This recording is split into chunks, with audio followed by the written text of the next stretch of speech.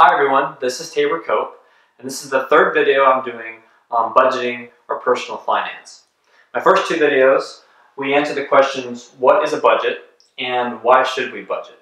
And I recommend that you watch those videos first because the things that we learn in those videos build upon each other to this video. If you want to watch those videos, you can click here or here. Additionally, you can go to my website, taborcope.com, and on the budgeting page, it has all the videos laid out there in a nice clean format. Now in this video, what I want to cover is the budgeting method that I've been using for over 7 years.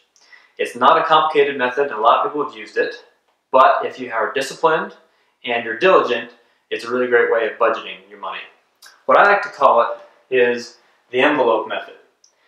Now there's two main principles as I see it in the envelope method. The first one is to allocate or distribute all your money into different categories. Okay? And the second principle is to don't overspend those categories. It's important to allocate or distribute all your money into different categories. There's no such thing as unallocated money. If you happen to find yourself in a position where you can't think of where to put your money and you've got some left over, then I've got a category that I call Go Nuts. And you can put the money there. And the idea is that if you go to the store and you see something that you want to buy and you hadn't planned on buying it, and you're trying to figure out where you might have the money for it, you can say, I know, I got some money in the Go Nuts category. So how the envelope method kind of works is think about the different areas that you spend your money. Let's say you've got housing costs, right? You got to pay rent and you got to pay electricity.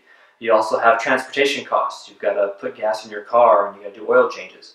You also have to buy food so that you can eat. So you're going to take all your money, and if you picture it as if you took it in cash, and you got all your money in cash in front of you, you're going to say, I'm going to put so much money into my envelope budget, or to my food budget, into that envelope. I'm going to take so much cash and put that into the envelope for housing, into that category. Take so much money and put it into this envelope for transportation. When you're ready to go buy food, you're going to grab the food envelope. And then you go to the store, you're going to see how much money you have in there, and you're going to say, well, I don't get paid for another 2 weeks. And this is all the money I have set aside for food. So I need to make sure that I buy enough food with the money that I have to last for 2 weeks until I get paid again. And once I get paid, I can then take that money and distribute it back into the different categories again. And I can get some more money into my food budget. That's kind of how it works. Not overspending your categories is where the discipline and the diligence comes in. But if you can do that, then that's where you won't fall into unnecessary debt. And by forcing yourself to distribute and allocate your money in different categories, it's making you plan where you want to spend your money before you actually spend it. One example that I like to give to show kind of why it's important to do this is, let's say you've got like $3,000 in your checking account. And if you don't have your money allocated into different categories, you may look at your checking account and go, I want to buy a pizza tonight. And surely, out of that $3,000, I've got 20 bucks to go buy a pizza. So you go buy the pizza. Well then as the days progress, then you remember that you got to pay your rent. And you got to pay your water and electricity bills. So you pay that. Then your car has some gas. And you got to put some gas into it. And then you remember you've got some other bills to pay. And then what happens, let's say, if your car breaks down and you don't have any more money? Well, eventually that $3,000 gets whittled down and you realize that maybe I didn't have that money for 20 bucks for the pizza like I thought I did. But you don't realize that until a couple weeks down the road. So by forcing yourself to allocate your money and kind of think through where you want to put it beforehand, it keeps you out of trouble. Now, me personally, I don't like carrying around a lot of cash, and I don't want to have all my money in cash in different envelopes, although I know some people that have done that.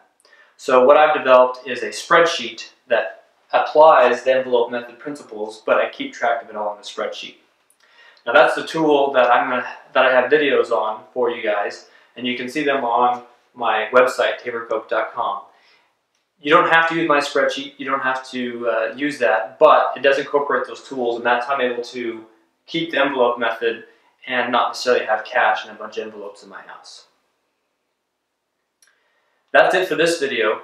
In my next video, I'm going to talk about some of the categories that that every person would want to have in their budget, and also some general wise financial principles to live by.